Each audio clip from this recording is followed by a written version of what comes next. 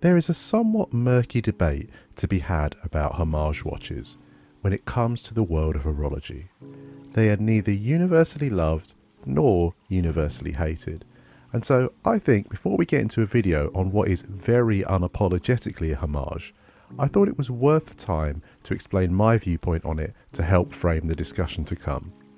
I tend to view things on a case-by-case basis rather than holistically, and while I'm frankly bored to tears of Submariner, Daytona and Moonwatch clones, something more quirky like the 1921 really caught my attention.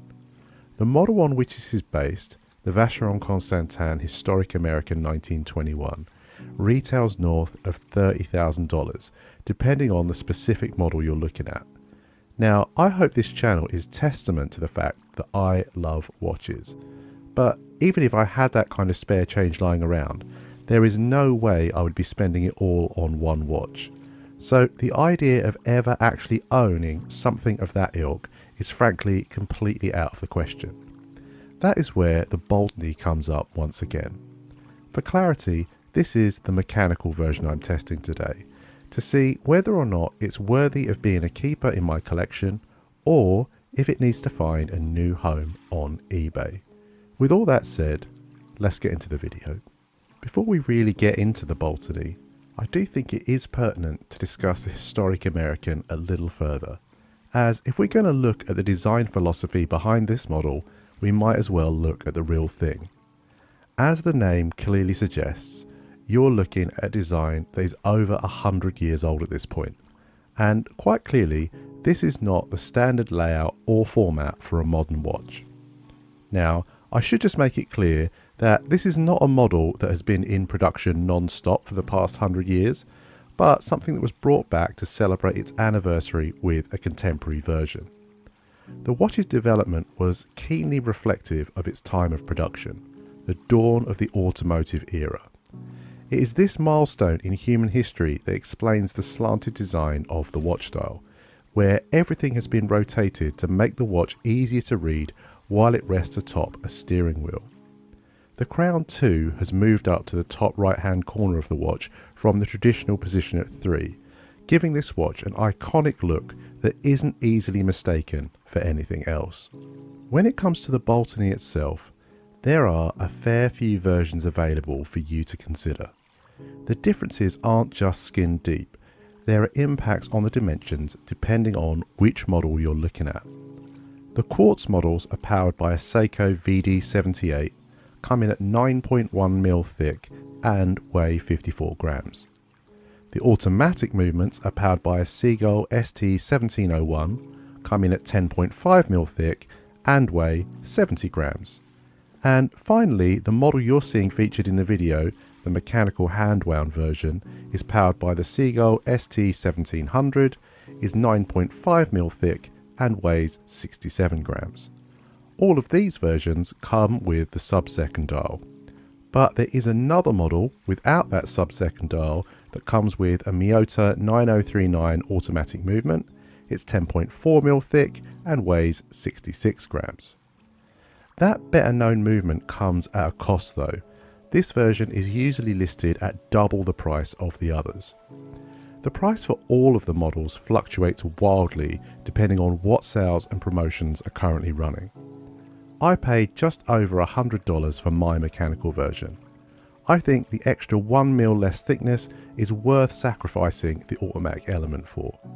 It's also a little cheaper, comes with a smooth sweep on the subdial, and doesn't really cost much more than the quartz version. So that was my personal preference. But of course, the beauty of all this choice, you can do your own mental gymnastics to find what works best for you. The choice doesn't end there, of course. You also have to pick between a black, salmon and white dial and either a stainless steel or gold-plated case. In this regard, I don't think there's actually a bad choice to be made. They're all pretty tasteful options and all thin enough to fit under a cuff for formal wear, as despite the racing inspiration, really this is a dress watch.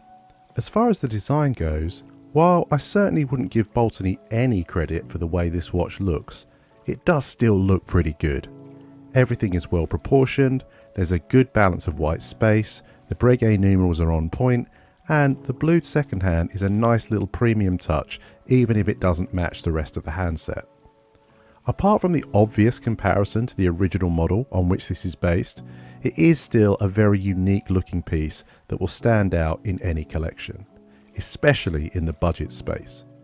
I'd also add here that this is my first experience with Baltany as a brand, and I was really impressed with the build quality on offer here. This does not give you the impression that it's a low budget homage. It's solid all round and ships in a neat leather travel pouch. One minor point of consideration is the finishing. There's nothing wrong with it, it's actually really well done considering the price point, but there are a lot of high polished surfaces, so this watch is a bit of a magnet for smudges and fingerprint marks, as I'm sure you'll have been able to pick up on already at this stage of the video. When it comes to downsides, I think my biggest issue with the Baltany 1921 is its sizing.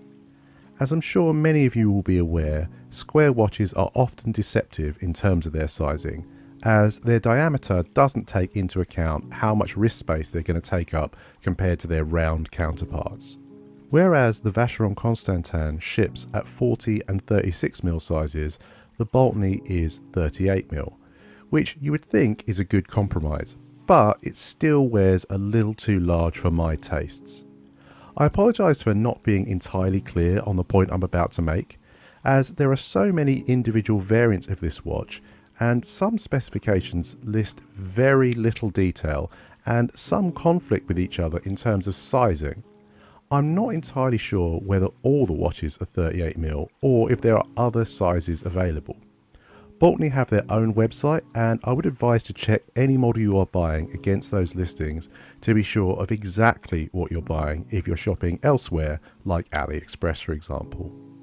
I'll also add here that recently I've had a number of people in the comments highlighting the idea that white dials feel bigger aesthetically even if they aren't.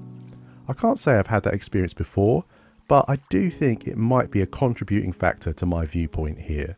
Whether or not you feel comfortable wearing something that is such a blatant homage like this is really a judgment call that only you can make. As fans of horology, we know Vacheron as one of the Holy Trinity, one of the oldest and most respected watch brands out there. However, members of the general public are far less likely to have any awareness of them, or indeed the historic American. This isn't going to put you in a situation where someone is going to come and ask you, "Oh, is that a Rolex?" because you're wearing a dive watch and they all look the same. That being said, given the unique design, it is going to draw some attention and no doubt some questions. While I would always prefer original design, I do think, as I've mentioned, that in this instance, the overwhelming majority are never going to see, let alone own, the real thing. So I feel it's a little easier to rationalise. But, like I say, that's a personal decision for you to make. As I've said time and time again on the channel, dimensions are king. And while I've had a really positive impression of this watch overall, the fact that it feels too big for me is enough to make my mind up. I'm going to be selling this watch on. Having said that, I don't look at this purchase as a mistake. I've gained a couple of things from the experience. Firstly, I now have a deeper interest in Baltany, given the impressive quality control, specifications and value for money on offer here, and I'll be keeping a keen eye on their releases moving forwards. Secondly, the historic American 36mm might just have made itself onto my list of unattainable grail watches. I really wasn't sure what I'd think of the slightly design language, but I was genuinely taken by the on-wrist experience here. And then spending time looking over the advertising and specs for the Vacheron, my word, it's gorgeous.